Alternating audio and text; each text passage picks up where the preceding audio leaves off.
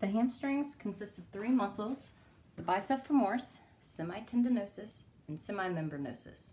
First, we'll go over the biceps femoris, which has two heads, a long head and a short head. So the origin for the long head is on the ischial tuberosity, and the origin for the short head is on the linea aspera and the lateral supracondylar line of the distal femur.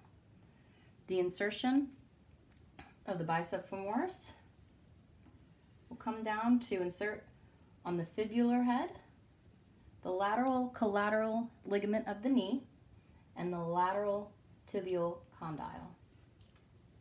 The biceps femoris is essentially innervated by the sciatic nerve, but the sciatic nerve is made up of two components: a tibial division and a common peroneal or common fibular division. So the long head of the biceps femoris is innervated by the tibial division of the sciatic nerve, L5, S1, S2, and the short head is innervated by the common peroneal division of the sciatic nerve, L5, S1, and S2.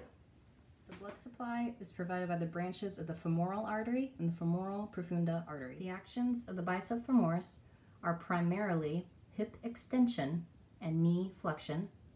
Secondarily, biceps femoris will do hip and knee external rotation. The second member of the hamstrings family is the semitendinosus. It originates on the ischial tuberosity, comes down to insert on the tibia on the medial and proximal side by the pes anserine. Its innervation is the tibial division of the sciatic nerve, L5, S1, S2. Same blood supply branches of the femoral artery and the femoral profunda artery. Primary actions are the same as the biceps femoris, with hip extension and knee flexion, but secondarily, the semitendinosus will perform hip and knee internal rotation. The third member of the hamstrings family is the semimembranosus. It also originates on the ischial tuberosity and comes down to insert on the medial tibial condyle.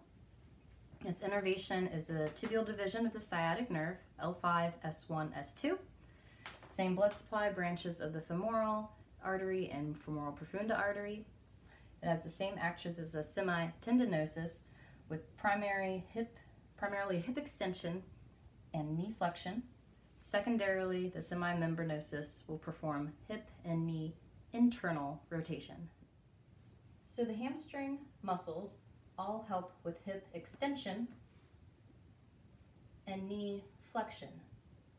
However, the biceps femoris, shown in green, is more on the lateral aspect, and it will help with hip and knee external rotation. Semitendinosus is shown in blue, semimembranosus is shown in pink. Semimembranosus is deeper than the semitendinosus, and both of these will help with hip and knee internal rotation.